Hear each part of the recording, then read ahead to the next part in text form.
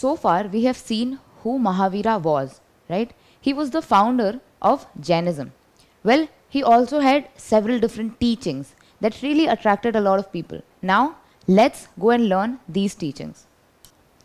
Once upon a time, there was a monk, and he was very, very thankful for the food that he had on a banyan leaf. He had rotis and potatoes. But a boy comes up and he is very hungry and he sees what is happening there. And he thinks if the sage doesn't have his food fast, then I'm going to steal it. What happens next is that the boy steals the rotis and starts eating it. But the sage sees this and then they both start running.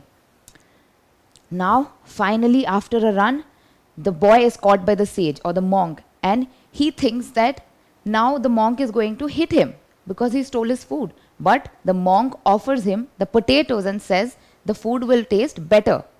So the boy is shocked and then he eats his meal happily. So what do we understand from that story? Well, we get to learn about the most important teaching in Jainism, which is the concept of non-violence or ahimsa. What is this? It's the most important teaching of Jainism, right? And in fact, Mahavira was the first one to bring this concept or explain this idea of non-violence, right? And he is also known as the Prince of Peace because it is said that he has never hurt another soul. In fact, the father of our nation, Mahatma Gandhi, was inspired by the teachings of Mahavira, and he said that this entire concept of ahimsa or non-violence has been very clearly portrayed in Jainism for the first time ever. So now, the head of a Jain family has to take certain vows. What are these? There are 5 such vows that he has to take. So let's learn what these are one by one. The first vow is ahimsa or non-violence that we just saw. So we understand from all of this that ahimsa or non-violence, that is that we can't hurt another person, is the core concept or core idea of Jainism. Next we have satya or truth. So this basically means that we must not lie and we always should speak the truth. The third vow is asteya or non-stealing. According to this, we should never take something that does not belong to us. In fact, we should only take things that belong to us. So we should not steal from other people and not take what isn't ours. Next we have aparigraha. What is this? This is non-possession. So we should give up material desires and detach ourselves from people, things. Basically, we should detach ourselves from everything, people, things, even places. Why is it so? Because in order for us not to suffer, we should always give up all of our worldly desires and our material attachments. The fifth vow is brahmacharya or chastity. In this, we should lead a virtuous and moral life. So these are the 5 important vows that are really important in Jainism. Now, other than that, Mahavira had divided his followers into 4 orders or community. So now, what is an order? Well, a religious order is different, right? So a religious order tells us about the way a religion is organized. Now let's take a look at the 4 orders. First, we have the monk or the sadhu, right? And their female version is basically nun or sadhvi. So the men are monk and the women are nun, right?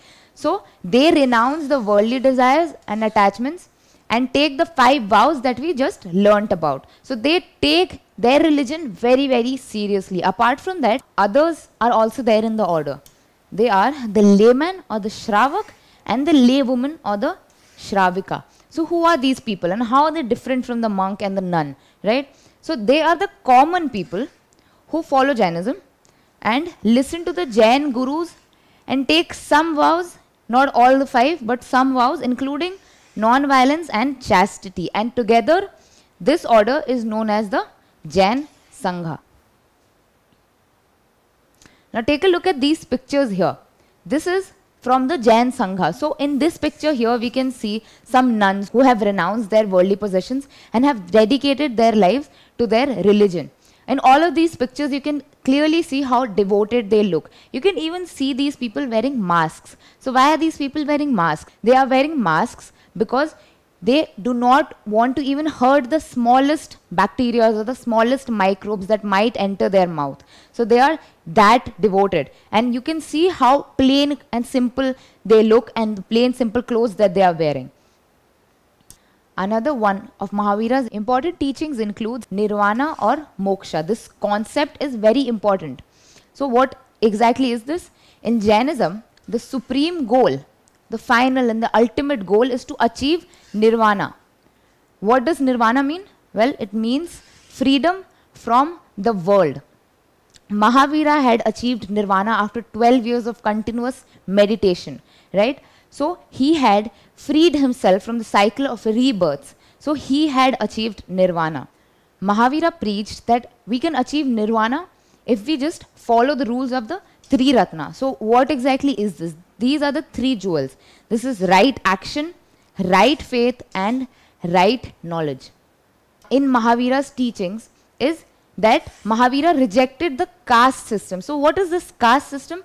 Well, all of this was happening during the Vedic age, and in the later Vedic age there was this system called the caste system, and in this there was a hierarchy of people, right? So the Brahmins were more important than the Shudras, the Vaishyas, right? So there were people who are more important exploiting the people who were considered less important according to this caste system. So now what happened is that when Mahavira came, he completely rejected this caste system and said that everyone was equal. Everyone was equal irrespective of their function or their job in the society. So this really attracted the people belonging to the lower castes in Hinduism, as they saw this as an opportunity to uplift themselves. So they also left Hinduism for following Jainism now. Another important topic or concept is the concept of karma. So now what is this karma? Well, it is believed that all living forms have a soul which is eternal and it never dies, right? And so our actions in the present life, and what we do in our current life, defines our next life. So if we are good in this life, then our next life will also be good. However, if we are naughty and if we are bad in this life, in our next life we will also suffer. So now take a look at this picture here. This guy has just pushed a huge block, right? And so ultimately all the blocks get pushed and this huge block is going to crush him, right? So he is going to suffer because of his consequences. Take a look at that picture.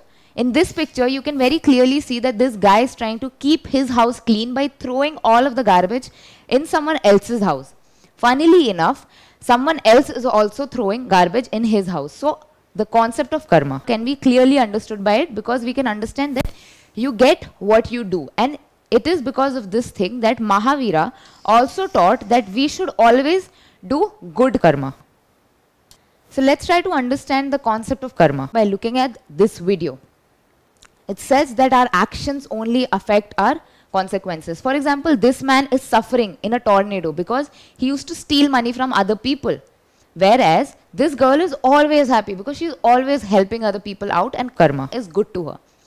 Whereas this man has spent all of his life helping poor people. So by the order of karma, he always stays happy and he has everything to keep him happy. So now we come to how Mahavira rejected the whole idea of God. According to Jainism, the universe and its constituents, such as the concept of time, sun, moon, all the planets, they all have always existed. And an immaterialistic thing like God cannot create something materialistic like us humans, right? So Mahavira said that an external force like God cannot decide our own fate, right? So according to Jainism, man can only attain liberation through himself, and so the entire concept of God has been rejected.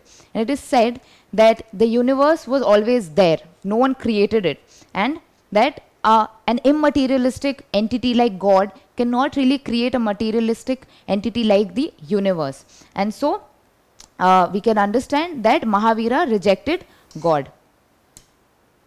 Now, other than God, he also rejected rituals and sacrifices. At that point of time during the Vedic period, there were a lot of complex rituals and sacrifices taking place. And people were really sick and tired of it. More importantly, the poor people could not afford such rituals and sacrifices, so they felt further away from their gods.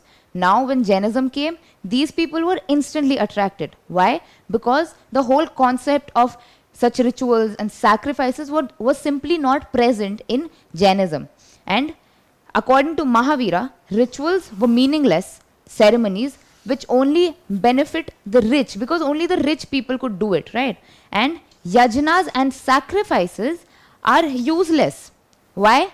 Because by conducting such yajnas and sacrifices, we are basically hurting other animals and other people, right? So it involves violence and killings, and that is why it was absolutely useless. So the concept of equality was also very important in Jainism, and according to Mahavira, each and every person could attain moksha, irrespective of their function in the society or their jobs, right? So as we already found out that he had also rejected the caste system in which people were not considered equal. Whereas when Jainism came, it instantly attracted people. Why? Because everyone was equal in it. So according to Mahavira, everyone was equal, irrespective of their color, caste or gender, right? In fact, Mahavira also promoted women's rights and women's freedom. How? Well, he even invited women to join the communities, right? As we already found out that there were nuns, so basically sadhvis and shravikas. So women were also allowed in these communities. And so basically we can understand how Mahavira preached universal brotherhood.